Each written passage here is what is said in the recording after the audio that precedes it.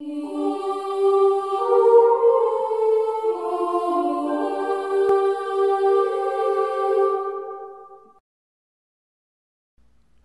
guys, I decided to remake the Wispy Smoke tutorial because the first time around something happened with the audio and it became out of sync with the video, and as the video played on, the problem progressively got worse. So instead of going back and trying to fix the first one, I'm just going to remake this one.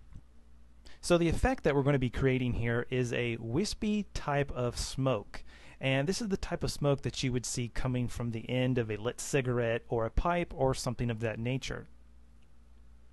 This really isn't the kind of smoke that you would want to use for an explosion or some type of thick billowing smoke.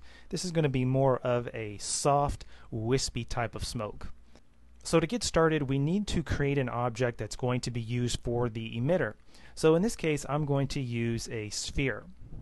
And I'm going to make it editable, and we'll go over into point mode because we're going to need to select some points in order to use for the point emitter. Now, years ago, back around the days of R8 and R9, Maxon had a point emitter preset in the content browser. And what that point emitter allowed you to do was select certain points of an object, or all the points if you wanted to, and you could use those points to emit particles. Now, with the release of R10, Maxon got rid of the point emitter and replaced it with the surface emitter. Fortunately for us, the surface emitter has different functions, and one of those functions is point mode. So we need to go to the content browser, and we need to go to our emitter list, and we need to go down to surface emitter and double click that, and that will add one to our scene. So here are the attributes for the surface emitter, and the first thing I want to do is grab the sphere and drop that down into the polygon surface, and then for the source we want to change that from polygon to point. If we leave it at polygon, what's going to happen is that this emitter is going to start emitting particles from the very center of each polygon of the sphere, and I would rather use points in this case. So we're going to change that to point. And I'm going to change the type here from rate to count, and I'm going to take the particle number up considerably, so I'm going to take it up to maybe 1,000. And if we hit play, okay, there's our particles being emitted from the sphere from all the points, but that's way too many right now, and I only want to select a few points to use for this. So we're going to go into point mode, select the sphere. I'm going to grab my live selection tool, and I'm going to go to the bottom here, and I'm just going to select perhaps maybe 5 or 6 points. So I'm going to select that one, and maybe 2 on each side. Okay, so something like that. I think that will look pretty good. And now we want to make a set selection. So we're going to use the set selection command. That's going to give us a point selection tag, and if you don't have yours docked like I do, you can get to it by going to selection, set selection. Okay, so we have our point selection tag, so now what we need to do is go back to the emitter and drag that selection tag down to the selection link box. And now we can get out of point mode, and we can go back and hit play, and now you can see only particles are being emitted from that set selection of points. So I'm going to extend my timeline to about 300 frames. That way it'll give me a little more time to watch the playback, because 90 frames is a little too short. Okay, one more thing I also want to do before we go any further is to go back to the surface emitter, and I want to take the speed value here from 200 down to 0. And when we do that, if you hit play, let's go back to get rid of those stray particles. We'll hit play, and you can see that it doesn't look like it's emitting anything, but trust me, it is. There's just no speed to these particles, but it is still emitting. And to prove this to you, if you hit play and we take the object that's being the emitter, in this case a sphere, and drag it around, if we hit play and then move the sphere, you can see that it is emitting particles. There's just no speed to any of them. Okay, so we need to hide the sphere from being seen from the viewport and the render. And what we want to do now is set up a visible light, because the whole point behind this is using visible lights to fake the smoke. Now you could use pyrocluster if you wanted to. That's definitely another option, but it's going to take a little more time and effort to make pyrocluster look right in order to mimic the same effect that we're going to be getting from the lights. Also, the visible lights are going to render a whole lot faster than pyrocluster. So we need to create a OmniLight. And in the General tab, I'm just going to make this a little bit of a light gray color, so maybe something like that. And for the visible light, we'll turn that to visible. I'm going to enable no illumination and deselect diffuse and specular. So if we hit render, there is our visible light, but that is way too big. So we need to go over to the visibility tab, and the inner distance I'm going to take to a value of 5, and for the outer distance I'm going to take to a value of maybe 120. Okay, so that looks better, but it's still too bright. So there is a brightness setting here as well, and I'm going to take that down to roughly maybe something like 6. And we'll render that out again, and it's barely there. I don't know if you'll be able to see it or not, but it is there, and that's actually the result that I want, because the more of these particles that are going to be grouped together, the brighter it's going to be. So we want to make sure that this brightness setting is down low. Okay, so now what we want to do is place this light on each particle that is being emitted. And in order to do that, we have to use particle geometry. Now, anytime you want to place a shader like pyrocluster or anything like that, or any type of geometry, or in this case a light on top of your particles, you have to use particle geometry. That's Cinema 4D's way of applying some type of shading or geometry to a particle. So if you're using R12, you need to go up to the simulation or the simulation drop-down menu at the top. But in my case, I'm using 11.5. So we're going to go to Objects, Thinking Particles, Particle Geometry. And we need to go back to the surface emitter, and we need to take our light and drag that down into the shape link box. And then we can make our light a child of the particle geometry. And we can hit play now, and you can see some have popped up. So we just need to move the position here of the sphere, and now if we render, now we're beginning to get this really cool looking smoke trail. Alright, so that's how you do the smoke as far as setting up the emitter and everything like that, but in this case we want to make wispy smoke. So what we need to do is jump into some thinking particles and a little espresso in order to get these particles to start moving in a fashion that looks like smoke. So what we need to do is go over here and double click on the espresso tag, and I'm going to go down here to a corner where I can have some room, and we want to start introducing some thinking particle nodes into here.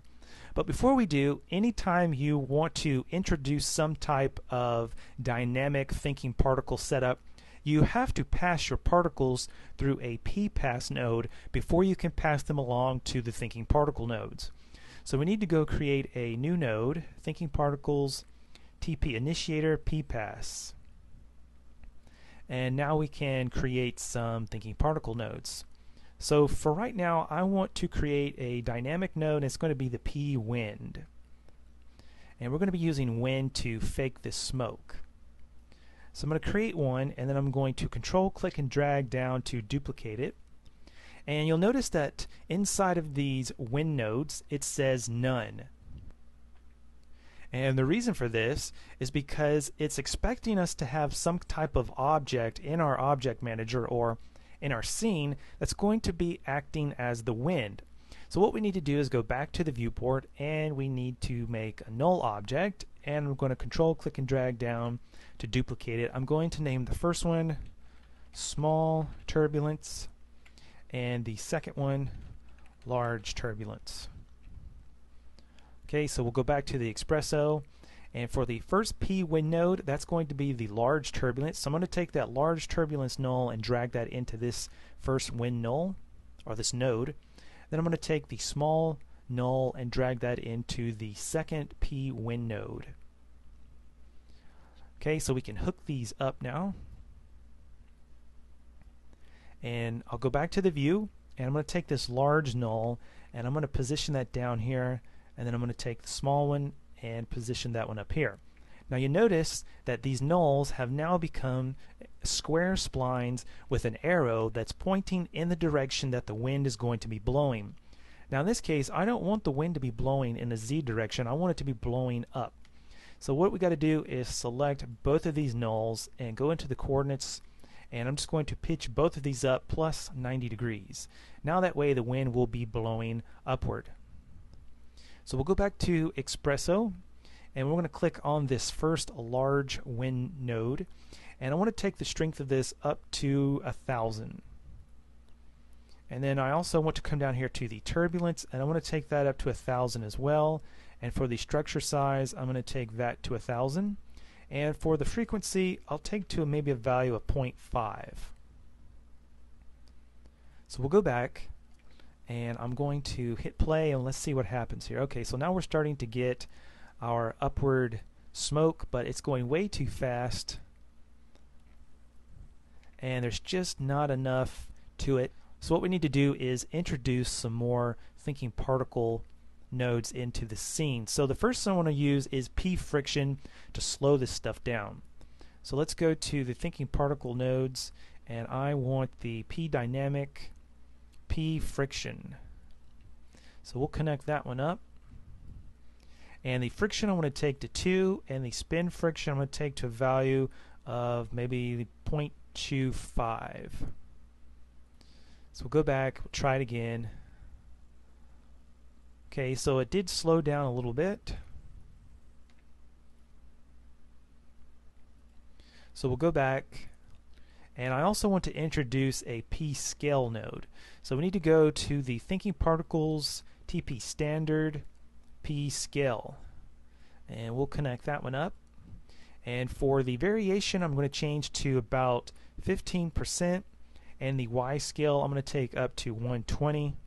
And I'm going to activate this over age feature, and then I'm going to play around a little bit with the slider. So this white slider over here, I'm going to pull that back, and for this slider on the left, I'm going to make that a light shade of gray. Okay, so let's go back to the wind nodes. The first one here, that looks pretty good. Let's go to the small turbulent wind node. For the strength, I'm going to set that to 0. The decay, I'm going to set to 50. The turbulence, I'm going to take to 1,000. And the frequency we'll take to 0.5. Let's go back to the first one, which was the large null here, or the large turbulent null. And the decay, I'm going to take up maybe to a value of maybe something like 15 maybe. So we'll go back to the view again, and let's try this out and see what happens. Okay, so now we're starting to get a really nice wispy type of smoke here. You can see it's beginning to look more like smoke rather than just a straight up and down line. And that actually looks pretty good. So the only thing I think I'd like to do here is go over to the surface emitter and change the particle count and take it up maybe another 1,000 to a value of 2,000.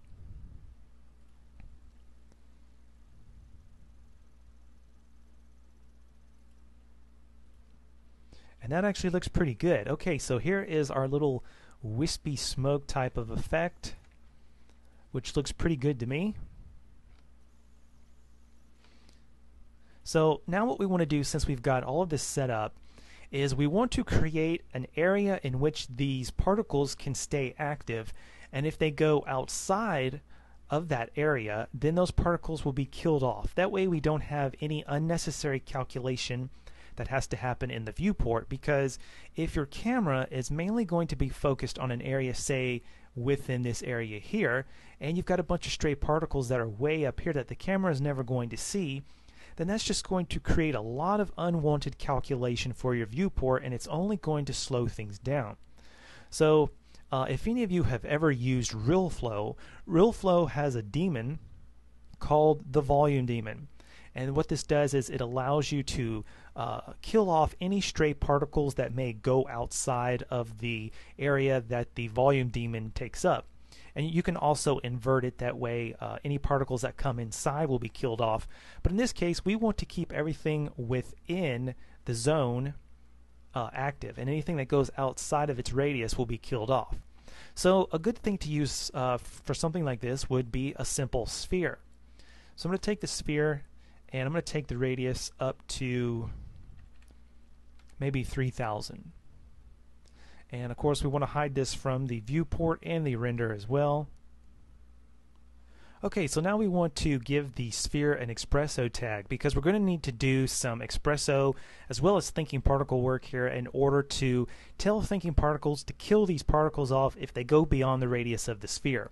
So I'm going to call this sphere kill zone, might as well, and we'll right click on it and go to espresso, and we want to take that kill zone sphere and bring it in. And we want to enable 2 output ports. So the first one is going to be coordinates global position, and the second one is going to be the radius, because we're going to have to use the radius of the sphere to determine when these particles are going to be killed off. So we need to go to Object Properties, Radius.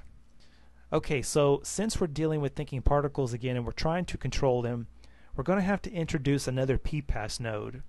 So we need to go to Thinking Particles Initiator PPass. And what we want to do now is we want to get a pGetData node. And the reason for this is because it has the ability to get position information from each particle. So what we want to do is go back and get a thinking particle helper pGetData. And we need to expand it because we need to enable the output port for position. Okay, now we're also going to get the pDie node.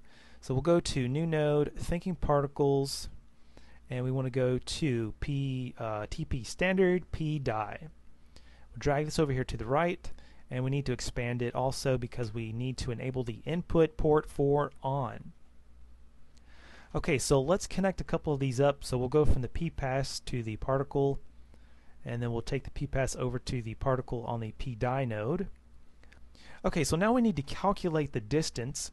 And we need to use a distance node, and we're also going to need to use the compare node, which is a logic node. And that's going to tell the particles to be killed off if they go beyond the radius, because the compare node has the function greater than. So let's first create a espresso calculate distance. And then we want to go get another node, which is going to be logic compare.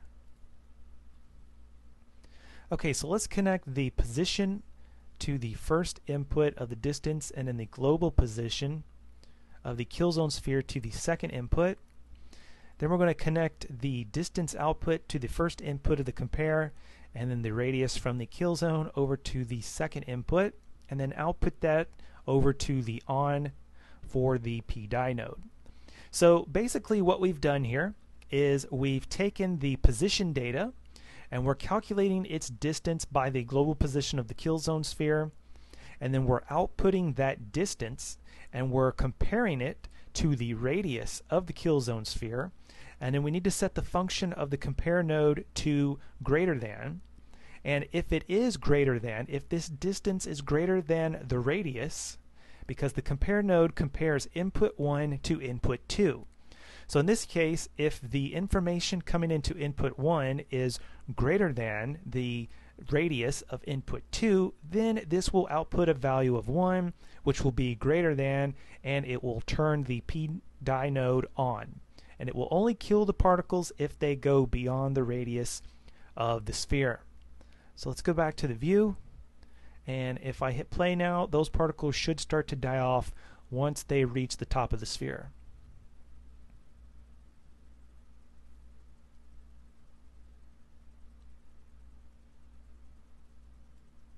And there they go. You can see that they are dying off, that they're not going any higher than what you see right there. Alright, so there is the Wispy Smoke tutorial. And of course, if you want to change this, perhaps you don't want your smoke to go that high, all you have to do is click on your kill zone sphere and just change the radius. That's basically all there is to it.